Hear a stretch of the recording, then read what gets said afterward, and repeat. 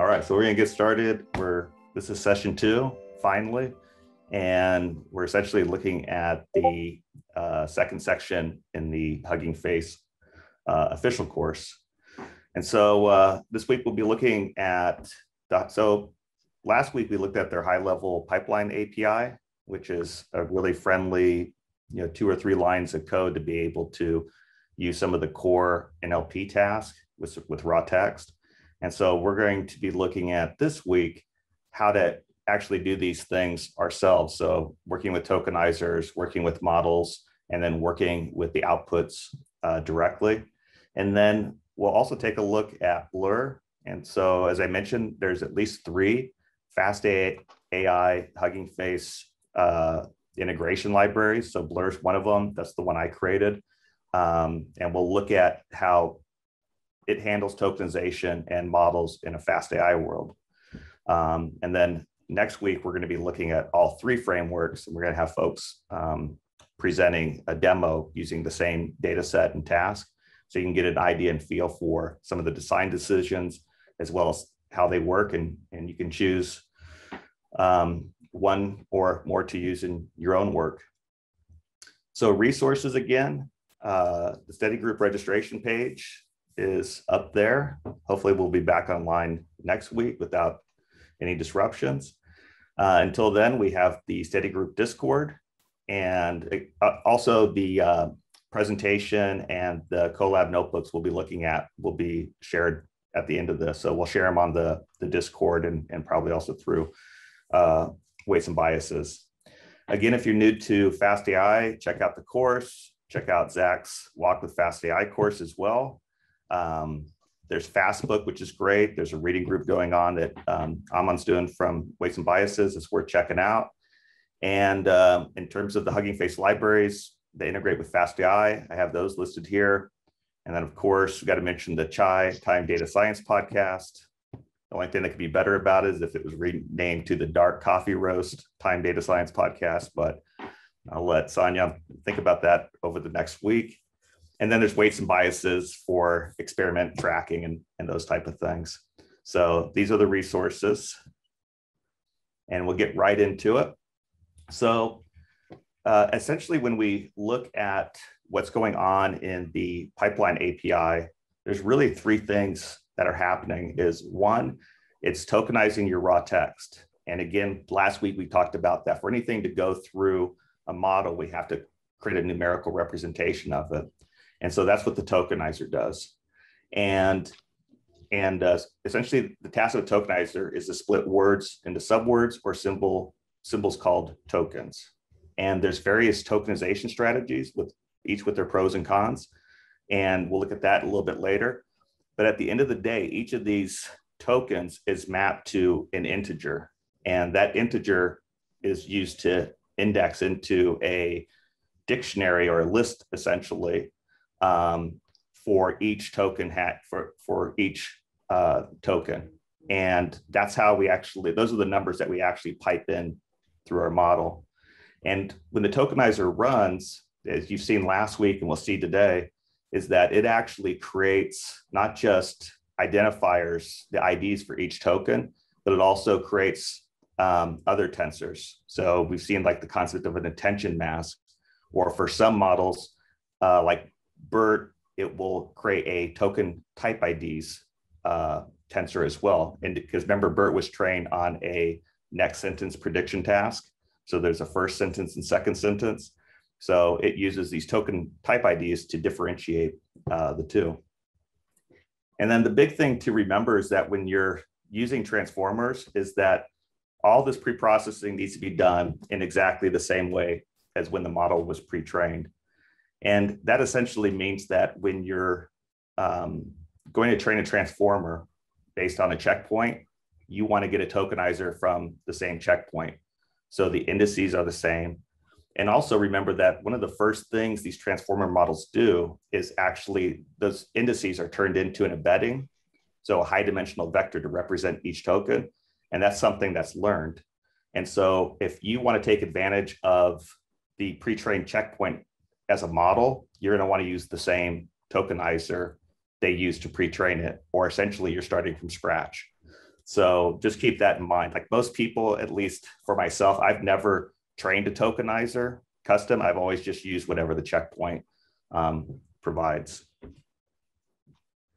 So the second part of the pipeline is once you have your raw text tokenized, so converted to numbers, as well as some of the other things like the attention mask and token type IDs, is we actually run those inputs through a model. And this base kind of auto model, we talked about those, like there's auto model for various tasks. The base auto model simply is going to output a feature vector for each of those tokens that goes through the model. And so that's also known as the hidden states. We also refer to it as features. And again, it is essentially a representation for each token of what the model has learned based on the text that it's trained with. And so if we were looking at the output, we would see something, we would see a tensor that looked like batch size by sequence by hidden state. So if we had a batch size of 4 and we were using BERT, for example, that allows for a max 512, and the base checkpoint, which basically produces a vector of, I think, 768 numbers, we would see something like 4 by 512 by 768. And so we'll look at, if we get to the collab, also kind of how to look at those things. So that's essentially what the kind of the raw auto model does. And then what we do for different tasks, whether it's sequence classification, named entity recognition, summarization, is that we switch the head, and we'll kind of look at this. We'll show Wayde in collab how to actually look at the model, and you can see that the head is replaced by something specific to the task. And so it could be as simple as an in.linear layer. It could be a couple separated by some non-linearity, but the head is custom and is typically, depending on the checkpoint, typically these are randomized weights that during the training process, you're going to learn. And then the last step in the pipeline is actually the post-processing of the outputs. So one of the things I really like about the transformers architecture is that both the inputs and outputs are specialized objects. So if you're looking in Jupyter Notebook or in Colab or VS Code, you could actually do inputs dot and get IntelliSense and see what's in there.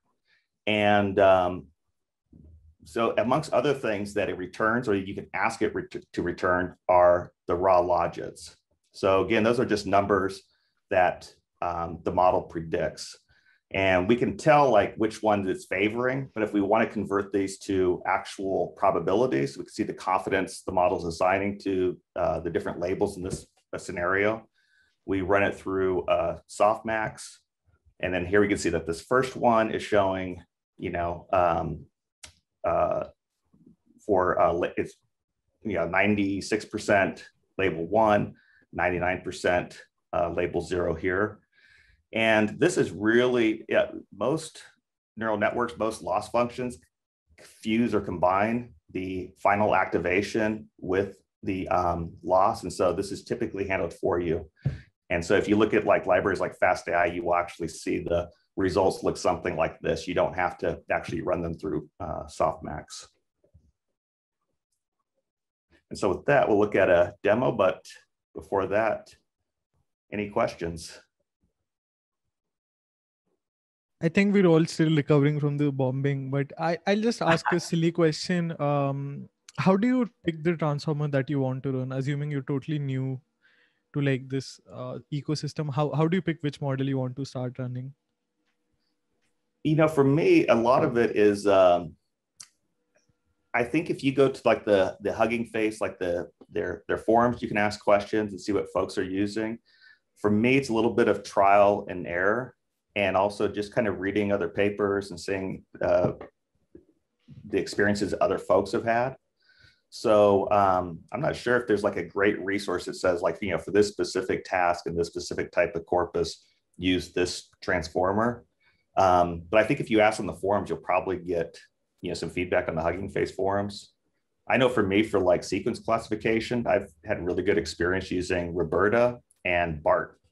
And I'm usually working on English texts that are like, at least for my work, a lot of like survey type comments, things like that. Those have proven to work pretty well. And then of course you can actually use weights and biases and a frame and like a tuning framework like Optuna, and you can actually try different architectures and see what happens. Thanks. Yep. Lucas mentioned in the chat that he usually filters down Hugging Face.co/models for the specific language and task, and that's a good starting point as well. Yep.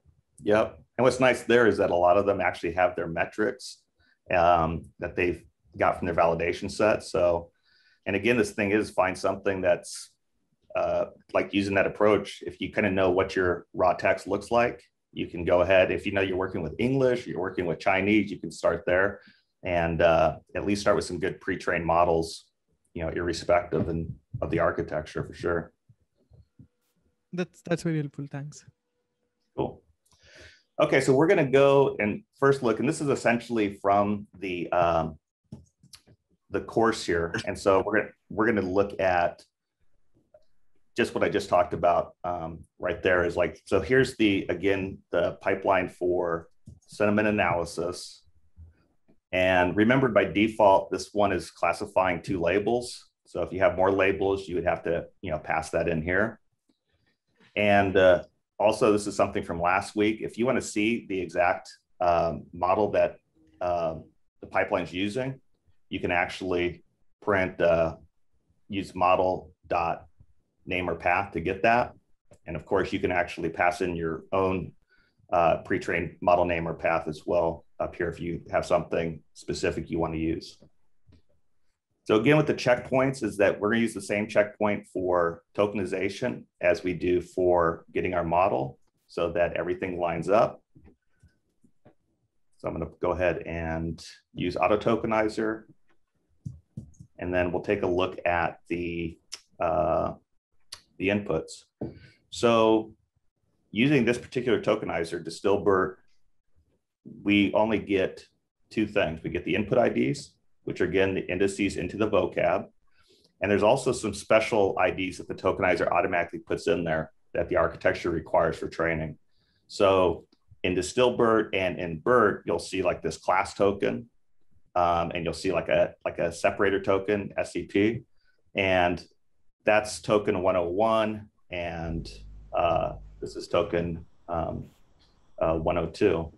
And then you can see that we also have these 0 indices right here for this one right here for this particular text. And so remember that when we feed our inputs into a model, we're typically feeding them in batches, and that needs to be a square matrix. And so to make that happen, we actually use a padding token so that we have that squared matrix. And then we use an attention mask. So you can see in the attention mask, we have some zeros here to say, when you get to the self-attention layers, don't pay attention to those padding tokens. So that's what that means there. And then when we run through the model, so we create the model from the same checkpoint. And what's funny is you'll always get this kind of message about the weights of the model are essentially need to be fine-tuned, at least the classification head. And remember, I was talking about how we take the core pre-trained model, we put a new head on it for our task, right? So for classification. So those parts aren't trained. That's all this message is saying. And if you scroll over, you'll see it's all referring to the classification parts of this neural network. And so don't be nervous when you see this message come up. And it's amazing because like if you go to the forums, people are like, what is that? What's happening? What did I do wrong? What's going on? It's just an informational message to say you need to train that final part of your neural network. And if we pass the inputs that we just created, as I mentioned, we can look at the last hidden state for just the auto model. And you see we have batch size by sequence size by hidden state. And again, one of the nice things about the transformers library, like I love the inputs and outputs are actually objects. So you can actually hit dot and actually see like what other information they're sending back. And when you create these models, you can actually request it to send other information, which is kind of cool. And that's model specific and something you would learn from the documentation. So now if we go use that checkpoint, and let's actually create a auto model for sequence classification. And I wanted to show you that you can also just print model, and you can see what the whole architecture looks like.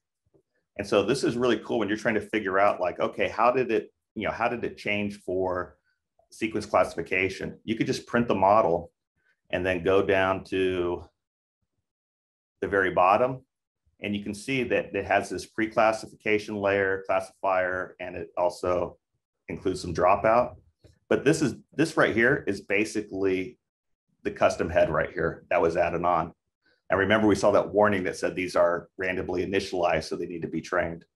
So if you're curious to like how transformers work for a specific task, create that model. So last week, I think someone asked about BART and how it's used for sequence classification.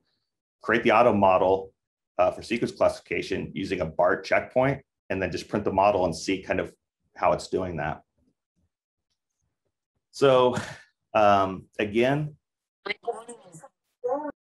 once we run through the model, we're going to get an outputs object, and we can look at the shape of the logits. So remember, we had a batch size of 2, and we're outputting 2 labels, right? Positive or negative. And then we could also like look at the logits right there. And then as a final step, as I mentioned, in normal cases, like when you're using fast.ai, this will already be done for you as part of calculating the loss. But since we're just looking at running through the raw model, we need to actually run the logits through a softmax to get the probabilities or confidence that the model is assigning to the different labels. And then also what's kind of cool, because we don't know what those labels are, if we actually do look at the configuration object and the ID to label, that tells us that 0 is negative, 1 is positive. Any questions on that yet, Sonia? There's one question. How is the number of hidden states determined? How are they determined? Yes. So they're determined by the particular architecture, and they can vary. So like for BERT, there's a BERT based architecture, which is 768. So that was the number they came up with. And then there is a BERT large architecture, and I don't know what it is. I want to say it's like 1024. It's a little bit bigger. And so, so it's really just determined by the architecture and the particular checkpoint. If I may add, usually companies like Google that do these researches have access to good amount of resources. So they also run these architectural searches where they just can go all out and compare different hidden states and see what works best. Usually those are sometimes mentioned in the paper. So that's also something that happens behind the scenes. Yeah, I was going to say the papers are a good source to go to, because typically the folks that have introduced these architectures have also done a bunch of ablation type studies, and so they've played around with different lengths and different number of layers, different lengths for everything, and so that's probably a really good recommendation, is to look at the actual paper. Awesome.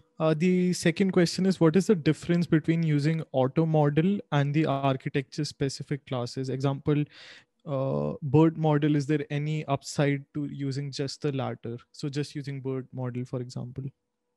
The only upside is that if you decide to use a different checkpoint, so it may be a different model or the same model architecture, but a different version, is that you wouldn't have to recode everything to use those specific Hugging Face objects.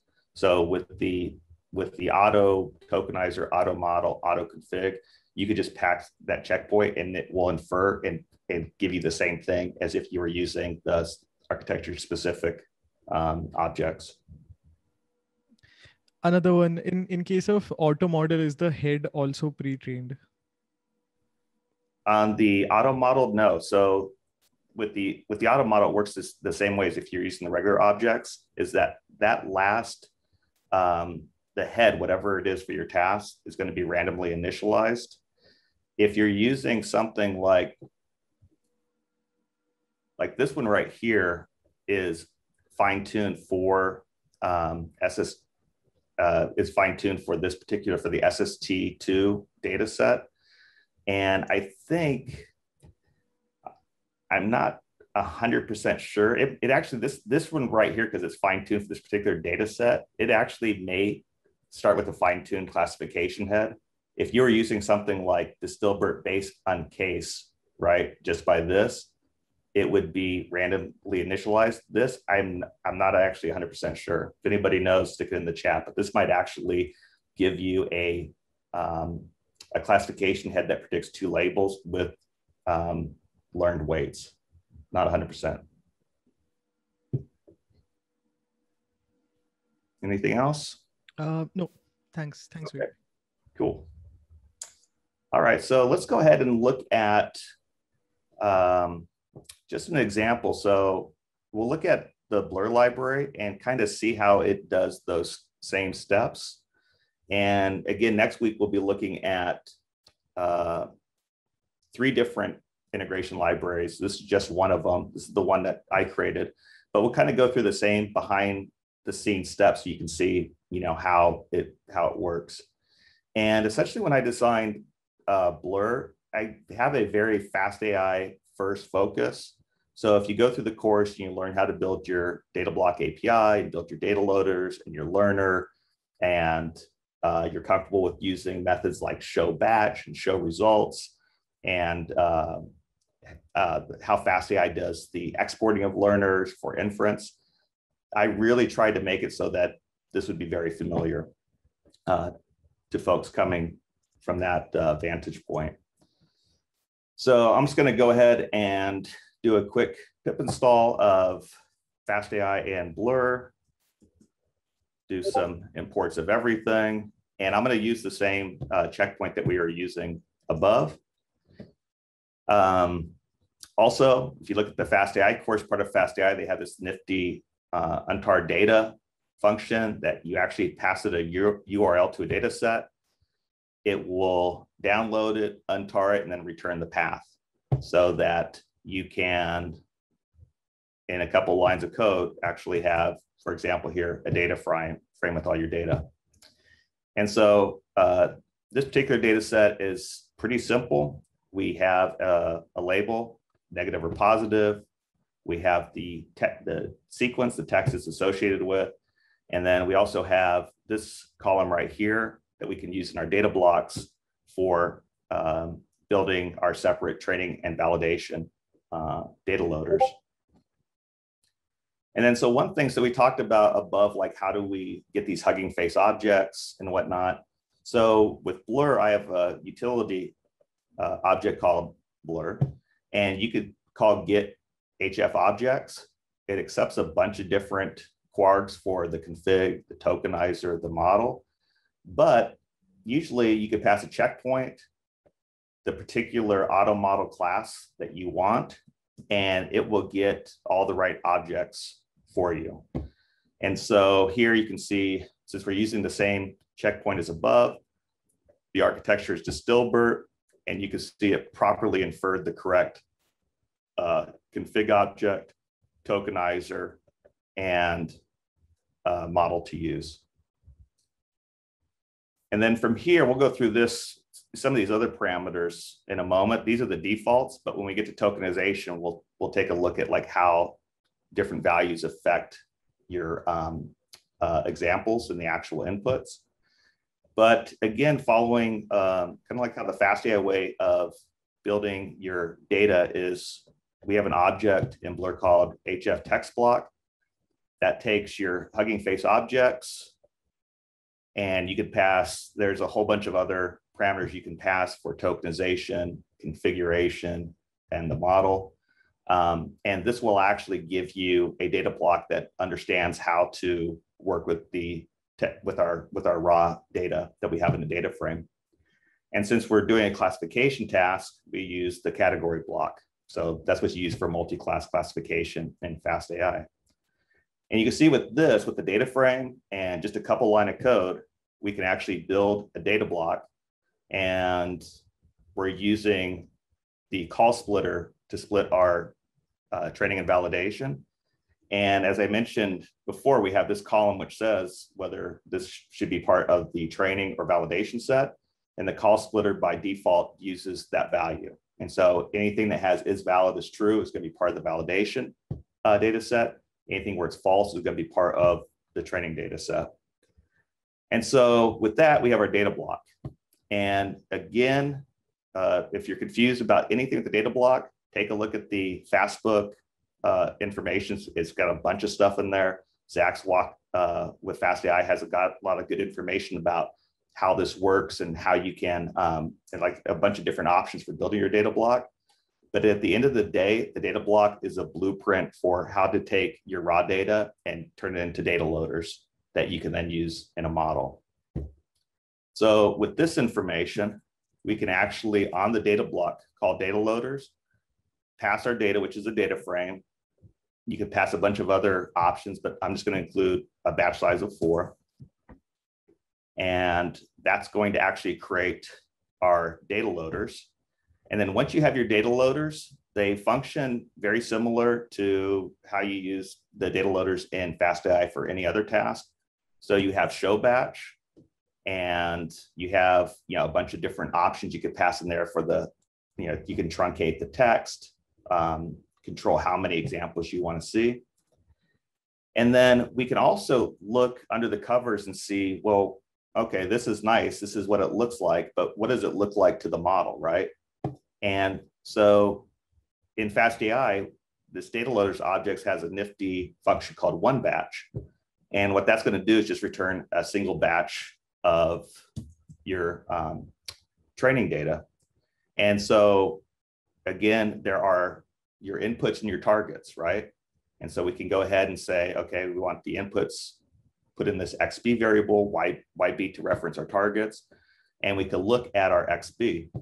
So here we're looking at our inputs, and you can see we specified a batch size of 4, and we see 4 attention mass entries in this attention mass tensor, and we see 4 items in this input IDs tensor, and that refers to whatever batch. I don't know if this is random or it's just like or whatever. I think it's just a random batch it grabs. So every time you run this, I think this is going to, looks like it's giving the same results. So maybe I'm wrong. Anyway, so that's how you can actually look at your inputs. And you'll notice that one of the things that's different with Blurr is that I try to respect the Hugging Face, the idea that they have an inputs object and an outputs object. And so fast.ai isn't designed natively to handle objects like this, right? That look like a dictionary. And so we can explore it in later sessions, but if you start looking at the documentation, you can see kind of how I compensate for that. Essentially, I use the Hugging Face input and outputs, but use callbacks in fast.ai to translate them accordingly so that they work in fast.ai, because out of the box, you can't send the dictionary like this through a model using fast.ai. And then we'll look at other ways, because I think Fast Hugs does things maybe a little bit differently. I think Zach does something a little bit differently in Adapt NLP. So we'll explore those options and hear from the other authors as to what are the design guidelines that were driving those decisions. So once we have this, we can actually look at the batch information. And this is always a good practice, regardless of whether you're using Hugging Face or some other model, is to really understand what your batches look like. This will save you a lot of time when you start troubleshooting and start getting information about shapes not being right or whatnot. And so we can see that here with Blurr, we have a batch that there's 2 things in the inputs. And one of those is the input IDs, and that's got a shape of 4 by 512. And then we also have the attention mask, which is the same shape, right? And there's going to be ones associated to numbers that the attention layer should pay attention to, and 0 for ones where it shouldn't. We can also see that we have 4 here, or we have 4 items in the input IDs, which is what we expect. And then we can see for our targets, we also have 4 items. So this is just helpful for debugging and making sure things look right before you start training. So once we have that, before we look at like fine tuning next week, we can actually just like we did in the example above, is we can actually run those inputs right here through our Hugging Face model. And just like we did above, we can look at the shape of the logits, we can look at the actual logits, and we can go through the process of getting probabilities and then actually looking at the labels. So we can use a lot of the same code that we saw just from the raw Hugging Face library in conjunction with Blurr or any of the other libraries that we're going to be looking at next week. Any questions from all that information? I don't see any, but I'll just say like Blurr. I'm curious to check out Adapt NLP as well, but it really feels like, at least for Blurr, it's very fast AIE. So it doesn't like feel it's a different library at all. Cool. Yeah, that's kind of like my goal, is that if you've gone through the first course of fast AI, you should look at Blurr and be like, oh yeah, I understand how everything works. And then you could get into the docs, and I try to make it as clear as possible. And if it's not, and there's documentation missing, I love PR. So, if anybody wants to help on documentation or testing or improving it, submit them. But yeah, that's kind of my goal, is that if you've gone through the first course, even just the first few sessions, it should be pretty straightforward how to work with the library, I hope. So the next slide we'll look at is, so now that we kind of have what's going on in the pipeline, right? We know how to actually code that just using pure Hugging Face. We've seen an example of how to code that with Blurr. Is we have the idea of models, and just like someone asked previously, is why do we use auto model versus just the specific model we want to use? It's really just to make it simple if we want to play with different models. So it just reduces your code, makes things simpler to understand, simpler to run tests and experiments with. And with the auto model, probably the most important method is from pre-trained. And again, this is where we pass our checkpoint. Or if we're using a pre-trained model that we've created, we would pass like the path to the folder our trained artifacts are in. And we'll look at that in just a second. But basically so from pre-trained, the model's now initialized with weights, with all the weights of that checkpoint, and it can be used directly for inference on the task it was trained on. And it can also be fine-tuned on a new task. So remember, like we looked at that SST2 model, and based on this, actually, I think that the classification head does have learned weights, not 100% sure, but you could actually take that model and say, hey, I want to use that same checkpoint, but I have 30 classes, and you could pass in, number of labels equals 30, and it would alter that classification head. And then in that case, absolutely, I know that those weights are going to be random because it wasn't trained on that task. So, from pre-trained is probably the method you're going to be using most and learn most about as you start using transformers. We also have a save pre-trained. So if you want to save your pre-trained model, or not your pre-trained, but your trained model, and that you've initialized from a pre-trained checkpoint and tokenizer, you're going to use the save pre-trained method. And essentially what this is going to do is create a couple files. One is a config.json, and this is essentially all the attributes that are necessary to reconstruct the architecture and what you trained it for. So in this case, if I actually did take that Dilbert model and I trained it on a task with 30 labels, you would see like the number of labels would be set to 30 in here. So folks would know whether they could just use it as is or would have to change that up. And then we also have the .bin file, and this is simply a state dictionary. It contains all your models and weights. And so I'm going to go back to the Colab here. And let's see.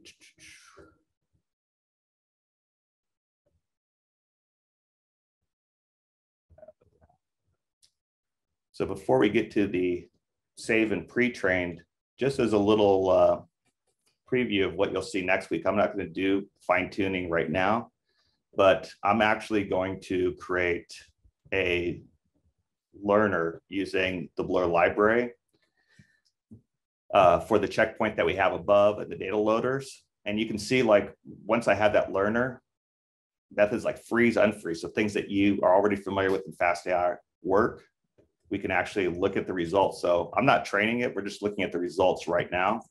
And you'll see that the results are already probably going to be really good. Most of the models that are in Hugging Face have been trained. And if you're looking at models that are trained on the same task that you're looking at, they're already going to probably be pretty good. So we can look at the results. And as I mentioned, I have a bunch of different kind of helper functions like Blurr predict that can take one or more pieces of text, and we'll tell you the label index, as well as give you those probabilities right there, just with one line of code. But what I wanted to show you is with models is we talked about that save pre-trained. And so I can also go here and I'm just going to create my model directory. And then I am going to save so after actually learning and training, this is going to have some modified weights to it, right? And I'm going to save the model and the tokenizer that I'm using into that directory there, right? And this is everything. So when we look later on at actually pushing our models to the hub, so we have that hub, right? The Hugging Face model hub, which has just, you know, all kinds of models. You can actually use a library like Blurr and probably adapt or fast tugs to train a model, save those artifacts and push them to the hub and make that available to others. And you can see, like, I'm actually with Blurr, I have the Hugging Face model as part of the model that's passed in or associated to the learner. But we can see if I look at the model versus this one, it's the same object. So this is the object that's getting modified. The weights are getting changed. And I'm going to look at that directory so you can see that some of the artifacts we talked about with the model save pre-trained are in there, as well as some of the tokenizer, like the vocab and its configuration as well. And just to prove that we can now use this, so imagine this is trained and we want to use it. Notice that instead of passing a name from the hub, I'm just going to actually pass this this path to the my model directory. And when we look at it, we can see it's Distilbert. It's using the Distilbert config, the right tokenizer, and it's using the correct model architecture for sequence classification. So that's just a little, like, to show you that you can use you know, Blurr, or you can just, you know, after it's done its training and actually just access those objects you created up here. Oops, right here. You can actually use those objects then to save all the necessary things to be able to use it in the future or to push it to the hub. And I think that is it from this part here. Any questions come up, Sanya? Nope, nothing so far. I just wanted to point out that when we were starting this, everyone was like assuming they might need resources to access to resources, but like things work really well inside of Colab as well. Oh yeah, yeah. Sometimes you got to like tweak things a little bit, but hopefully, at least I think I noticed that the collab from the course doesn't always work, and you have to change things. But you should be able to, you know, muck with it enough to be able to get it to work. So anyway, so with that, the next part of the course goes through tokenizers. And we've already talked about that the job of the tokenizer is to take raw text and convert it to numbers. And there's a variety of algorithms. And if you go through the course, they kind of have like a little video segment on each of them and pros and cons. So like probably the most basic would be like a word-based tokenizer that splits on spaces. But this is typically not desirable because it creates large vocabularies, which makes it harder to train your models. You lose meaning across related words. So like if you had the word dog and dogs, those would have two separate, those would be two separate tokens. So they would have two separate IDs, which means that the embedding learned for each one would be different, even though they are very semantically similar. And these also produce a lot of UNC or unknown tokens because they're not in the vocabulary. And the problem with that is that if a token is unknown, you're really not going to learn anything about it. So it's not going to help you in whatever your task is. The other one are character-based tokens. And these are not desirable typically because you don't really get meaningful embeddings. The vocab is smaller, right? So, you know what I mean? It might, instead of being 50,000 or 60,000 tokens, it might be 30, 40, or 50. But you really lose a lot of the semantic meaning of words because you're breaking them down into individual characters. And also when you actually pass these through your model, it's going to take more tokens to represent the sequence. So that could be taxing on your compute resources. And it may mean that you have to add more truncation, and so you lose more information just to get your models to work. So what's the solution? It's subword tokenizers. And with subword tokenizers, the fundamental goal is common words should not be split up and rare words should be split up as needed. And the benefits is that you get semantic meaning. So like here you'll see like let's, even though this might get split up by a word-based tokenizer because of the punctuation, it actually keeps this word together because let apostrophe s is common. Same with do, but you can see with tokenization, it actually pulls out token from ization. And so anything that has token in it, you're going, regardless of whether or not there is something at the end, it's going to be able to use that meaning in your sequences. And then you can see we also have the punctuation that was pulled out into its own token. So the core benefits is that you get, you maintain a lot of semantic meaning between your tokens. You have a small vocab, and it works well with many different languages. And very rarely, if ever, will you see an unknown token. So as an example, like my name is a weird spelling of Wayde. It's W-A-Y-D-E. And I can guarantee if we were looking at a word-based tokenizer, that'd be a UNC. There'd be nothing to learn from that. But using subword tokenizers, it would be parsed out to Way, W-A-Y, and then D-E with, you know, something like this, or D-E with this particular notation, or if you're using Blurr, it would be like, you know, 2 hashtags and DE. So it would be able to learn something about my name, which is what we want. And there's a whole bunch of subword tokenization strategies. And instead of trying to go through all of them, I've listed this link right here in the Transformers docs. And different architectures use different strategies, and you can learn a little bit about those by going there. I don't know what the negatives are. I'm not an expert on these different strategies or what the negatives to subword tokenizers are. So if folks want to chime in the chat or Discord, that would be great. But this is the spot to learn more about those tokenization strategies. And then again, we've already kind of gone through this, is that the way the tokenizer works, it takes your raw text, converts it to tokens, adds special tokens, right? And you can see like it's got some of these are, you know, of course, these are tokens, even though they're subwords. And then those are converted to our indexes and our vocabulary. And just as a reminder that when you're using a checkpoint, you want to use the same checkpoint for the tokenizer as you do for the model to make sure everything lines up. If you don't, you're essentially training from scratch. And so make sure you have a lot of compute, a lot of coffee, and a lot of free time because it's going to take a while. Any questions come up yet, Sonia, on anything? Yes, let me scroll up.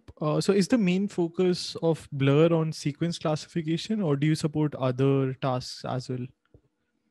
So Blurr supports sequence classification, token classification like named entity recognition, extractive Q&A, summarization, and translation out of the box. And I have a low-level API and also a high-level API for all those tasks, and also language modeling. So causal language modeling is implemented, and then mass language model has an initial implementation, but the only strategy that I'm using for mass language modeling is the BERT strategy from their paper. And so I'm hoping people can see how that works and add other strategies in there because there's a variety of different ways to do the masking. So yeah, language modeling is in there too. And the best resource would be just the docs, right? To check these out. Absolutely, yeah. And just this is me thinking out loud. So for the subword tokenization, I'm assuming it might take longer for the model to converge because we're like splitting up the meanings, or we might need more memory because like we might have more tokens now. I know I need to experiment this, but I'm just, I think thinking. Yeah, yeah. So I mean, that I think going back to this link right here, there's like a lot of good resources. Plus, there's links to the different papers that discuss the different tokenization strategies. So, you know, folks, we've heard about like sentence piece, word piece, byte pair encoding. Those are all subword tokenization strategies. And people a lot smarter than me, obviously, have put papers and done a bunch of studies as to why they've introduced and why theirs may be better than other ones for certain cases. But definitely, like you're saying, things like the length of vocab matters. How, like what they consider rare words is going to have an impact, you know, on the embeddings that you get. So yeah, so there's a lot of information you can get there, or you can be lazy like me and go, hey, Roberta works good, I'm using Roberta. Awesome, thanks. So the last part of this course talks about handling multiple sequences. And so the big things here is to remember that when you're sending inputs through a model, we're sending them in mini batches. And so a mini batch needs to be a square matrix, even if the number of tokens varies in each of your examples. And then we also need to be able to use to tell the models where to apply attention. So hopefully you all read the attention is all you need paper last week. If not, read it this week. And you can see that we really want these attention layers, which play a significant role in the transformers architecture, to just pay attention to things that matter, which means essentially ignore padding tokens. And so in transformers, again, so there's three things that we really have to, or two things that we have to specify ahead of time, in addition to understanding attention. And the first is padding. So we need to make sure that for every batch, the sequence size is the same. And there's a bunch of different options.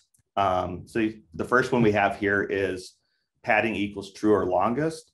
And that means it's going to pad the sequences up to the maximum sentence length in the batch. And this is typically what you want because it allows for more efficient models, and the performance, your models are going to be faster. So if the sequence size allows for 512, right, like for BERT or distilled BERT, and we say max length, then there's going to be padding so that every single sequence is 512 characters, right? So you're going to have like a 4 by 512 matrix. But imagine that in your batch, the longest sequence is 100 characters. Well, by using padding equals true or longest, you would have 4 by 100. So again, it's going to make your models faster. Whoops. And then lastly, you can actually specify max length and a actual max length. And this is actually typically, so I usually use the padding strategy, but if you find out like you're going through your text and you want to do like experimentation and you want to be fast, you can actually use this strategy right here and specify a very small max length so you can quickly iterate through your experiments initially. And then we have truncation, and basically truncation is used to make sure that the sequences you run through your model will fit for the given architecture you're using, and also for your GPU. So if you want to, again, truncate to, you know, like the sequence length of like 8 would probably be too small, but maybe 128, even though the model takes 512. This can actually make things a little bit easier on your GPU, make your experimentation faster. And you may actually want to kind of pre-tokenize your raw text to see, you know, what is the biggest, what's the mean, and figure out a max length somewhere in between there where you're getting good performance, but also not having to waste a lot of time watching your models train. And then, of course, we talked about the attention mask already. And essentially, this is just telling attention layers what to pay attention to, what not to pay attention to. And the tokenizer will build these things for you. And so, as I said, if we go back to Blurr right here, and let's go to this step right here. So we can actually, in Blurr, we can actually pass that information, the max length, padding, and truncation into this HF text block amongst a bunch of other things. And so if I wanted to, let's say I wanted to change the max length so that, you know, it was 128 regardless of how big the sequences were. And then I ran through this part, you can see they're smaller. And if I go to look at the shape of things, you can see that even though the actual text might be 512 or greater, it's not using that to define the length. It's using the 128 I specified here. And so all these different strategies that we've just kind of gone over can actually be passed into the text, the HF text block, and you'll get the behavior that you expect.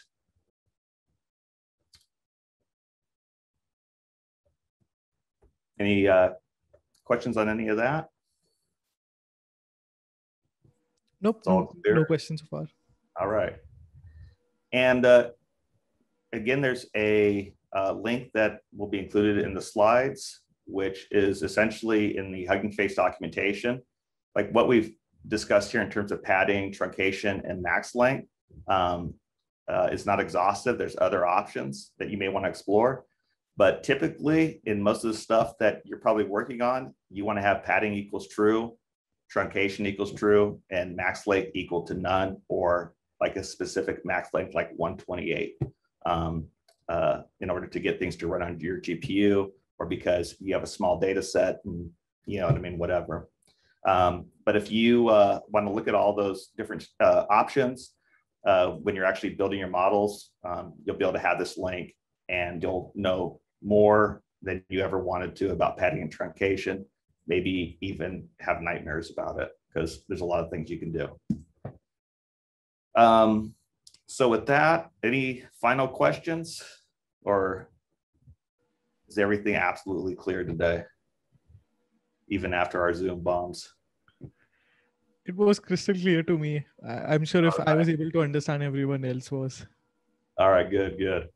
So for homework is watch the official course videos. There's a lot of really good content in the videos. It's not in the in the actual course documentation when you go through each section.